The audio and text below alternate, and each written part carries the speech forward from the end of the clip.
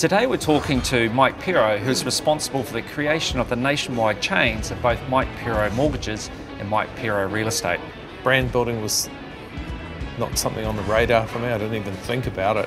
Marketing, I guess, if I thought about it, was the fact that I'd put up a wee sign outside the door, or 15 years down the line they said the brand alone had a value of $15 million. Holy cow, people are always keen to see a house on TV, because if you've done your marketing job well, everyone knows you, and there's that Pero going off again.